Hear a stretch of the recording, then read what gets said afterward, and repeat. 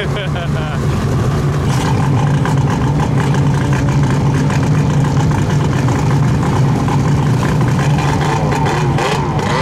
back in the Rockies. We're here in Golden, BC, and it is freezing, like minus 25 Celsius right now. I am not ready for this yet. I'm still in summer mode, but looking forward to it. Got a good group of guys. Gonna get out on some snow and have some fun.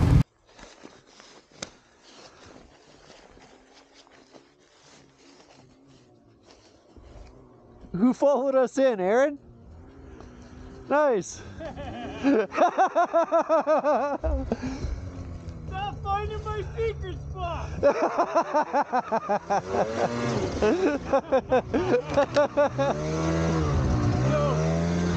They just come natural to me. I'm sorry.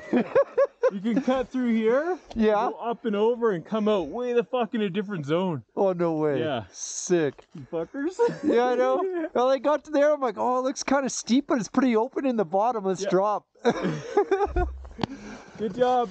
We're just gonna wrap around this mellow. Yep. Perfect.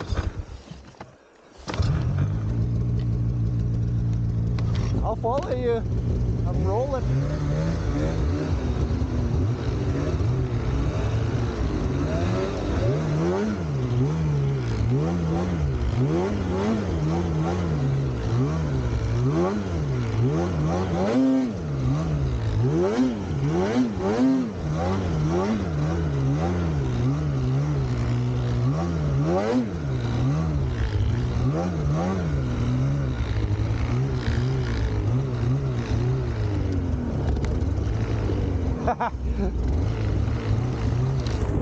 Man, early season's pretty fun. It's like hard enduro on a snowmobile.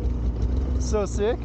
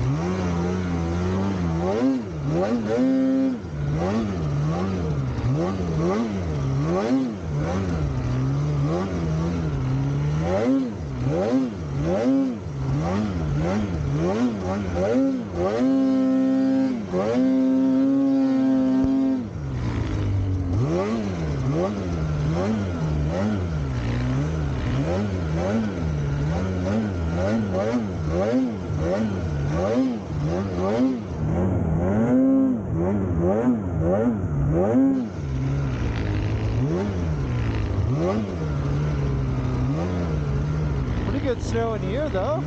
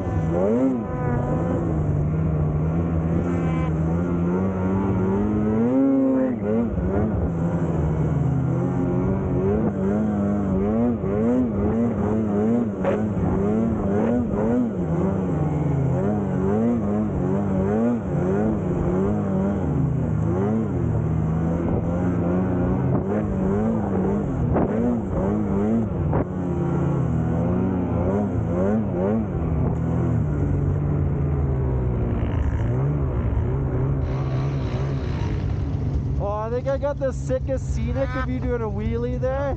Sweet. Yeah. Man, the light so good in December.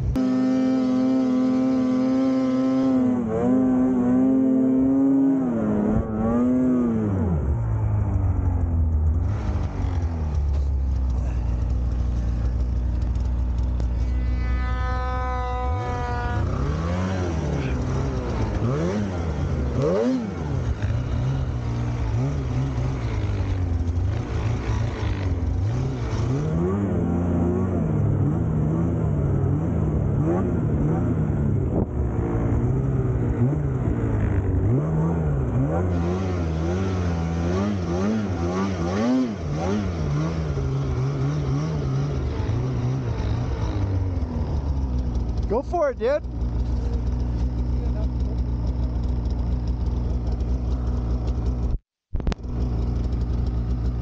What's that? Like really kick out. They say to the left and kind of like on that little top. Oh yeah. Sure. Might be rocks in there. Rock right there. Yeah. I'm guessing that way is your windward side, right? Yeah, that's true. Yeah. Side, I mean, like your loaded side. I would think going right would be the answer. Looks like the wind's going this way.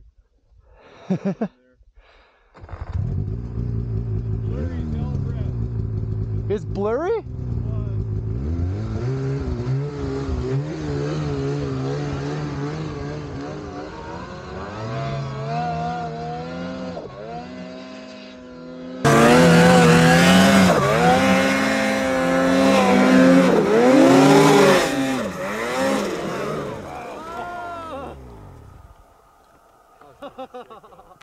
Yeah, man. Attaboy.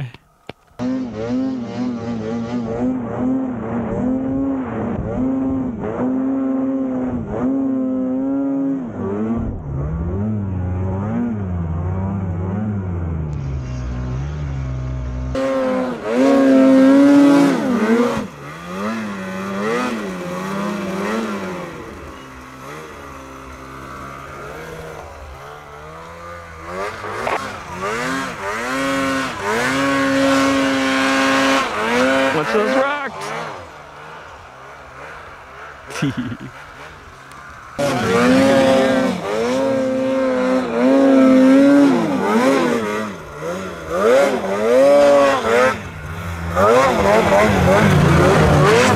Snowy.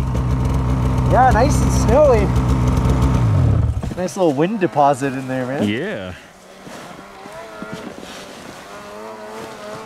See if we can do a little This follow. might be good.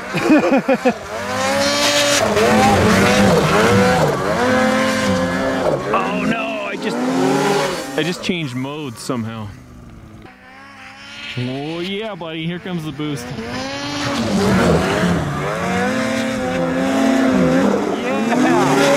Yeah! Yeah, kid! Yeah! Trey Saunders. That was sick! Attaboy. Woo! Yeah, dude. That was so dope. Looks so good. On felt pretty good, yeah. Yeah. Don't you more speed the better? Yeah? Oh yeah. Well, Clinic 101 with Turcotte, I guess. Attaboy, Trace. Faster is better, except for on the side hill.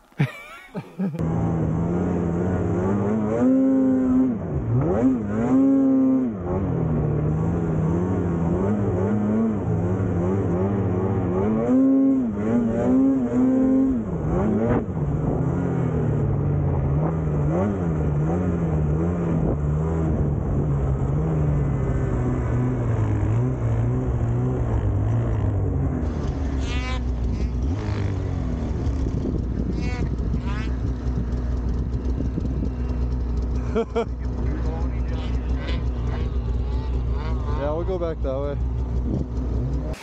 So we just broke into the zone. It was a freezing cold trail ride up. We just did a bit of playing around on some hills back there. Trace and I got upside down a little bit on the sleds, and part of this course or this clinic this weekend is we're gonna do a little bit of avalanche safety. So we're gonna stash some beacons, try and find them with the group of guys. Take charge, right?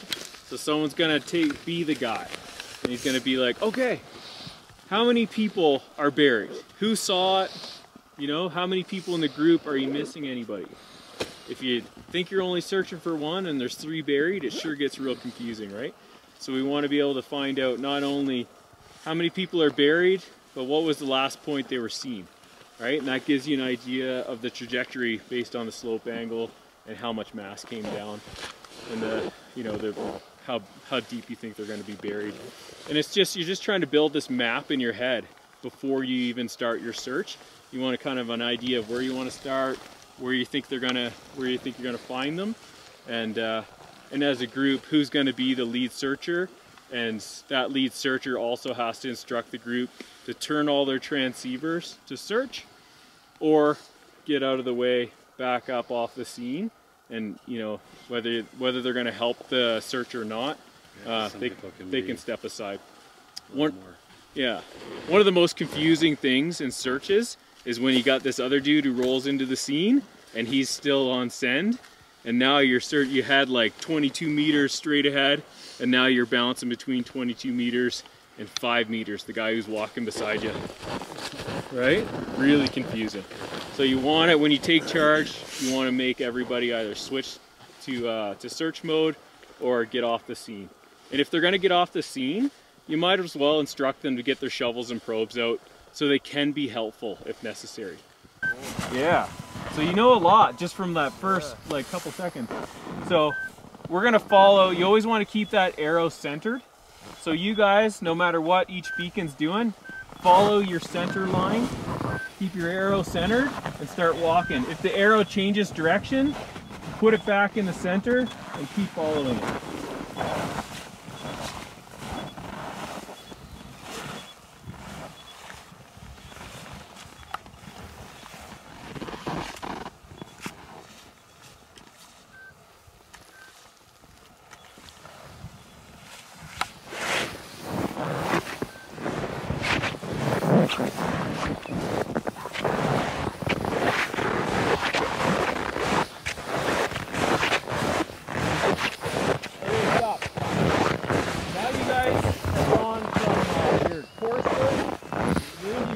Search, right? The audio's changed and your directional arrows have disappeared, right? Yeah. So now it wants you to get your transceiver closer to the snow, right? Because obviously they're buried under the snow. And now at this point, you don't want to change the orientation of your transceiver. So you orientate your transceiver facing south during this fine search, right? Don't change the orientation of the transceiver during the fine search. So we'll keep going in. Hear the audio? It's getting more exciting. So once you get your lowest number in that direction, you want to follow it. Even though you're orientated the same, now you want to move it to the right, keeping it orientated the same. Watch your numbers. Back to the center, then out to the left. Really focusing on keeping the orientation of the transceiver in the same direction, and then you go front to back, right? Front, back. Nice job. Flag it. And then you would probe, right? Yeah. You can either mark it. So guys, by no means was that an AST, but just a good refresher for everybody to be confident with their gear, not just carry it, but be confident that you can use it if an emergency ever happens. If anything, like I strongly encourage an annual refresher. Go back out, even if it's just a classroom or a field day, one or the other, but every year I think it's really good habit to do a refresher. So I'm pumped, you guys did really well, but keep practicing.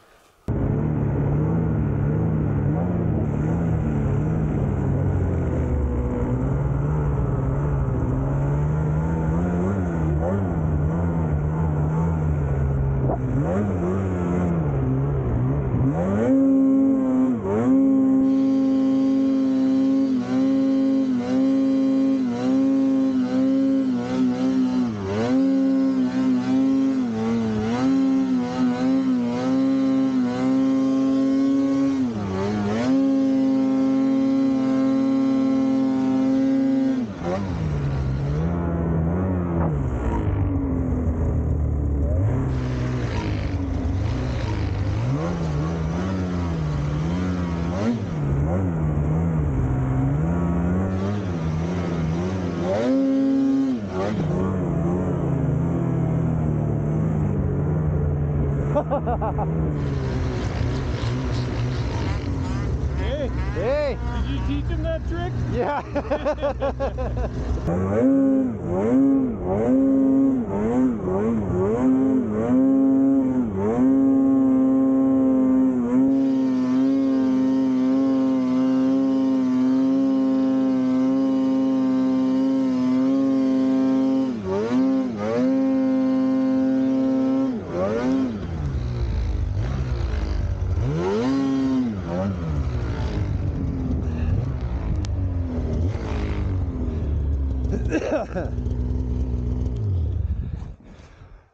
You guys all good?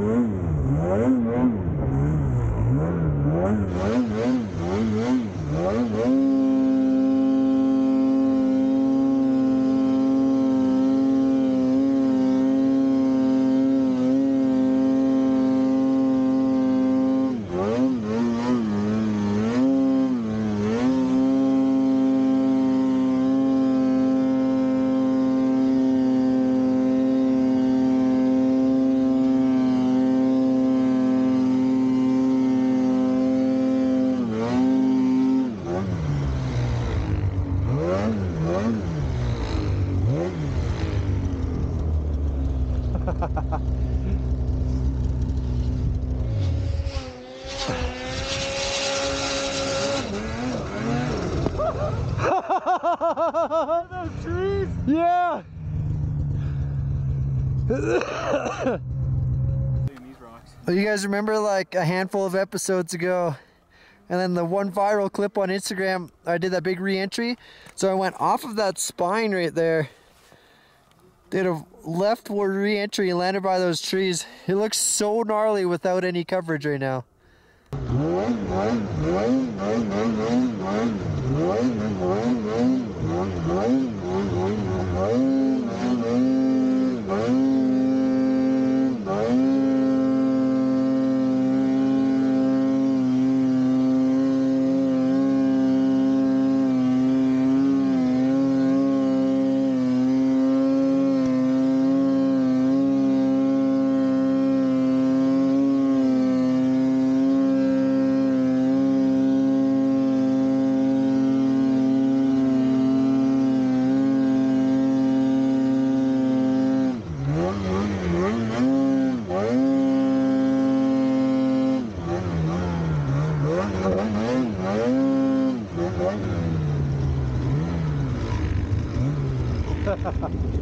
Good girl.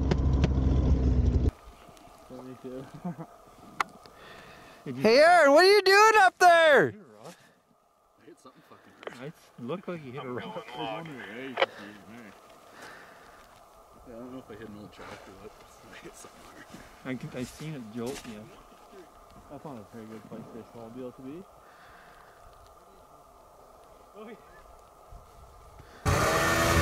Oh, shit, his dick he's after! Oh, buddy. There's a little pucker factor there. Little pucker factor. Had to do some logging. Just teaching everybody what not to do. Yeah, even the toes get stuck. Yeah, get a little bumper damage. Oh, yeah. A little headlight damage. Little chipped tooth there. Oh, chipper tooth. So, if you drop down to the creek, you can traverse along the creek and come back out the next one. Sick.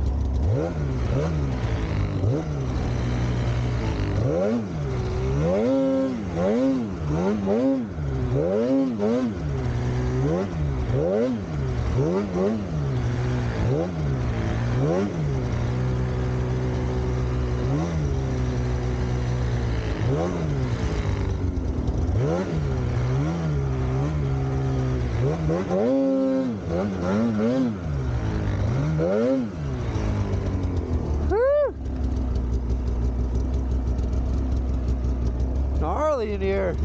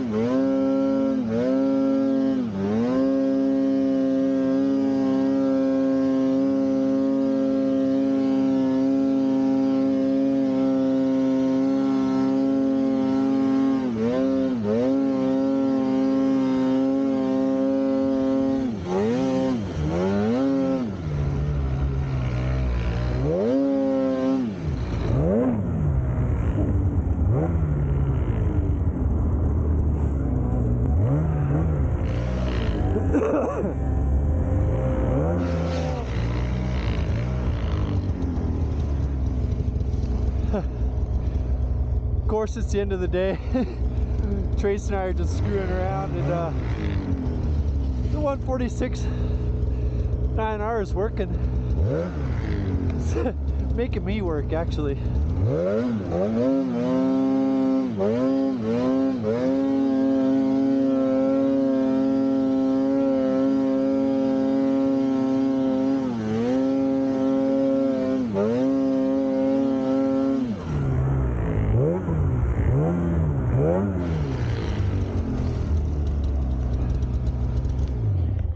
To work for it.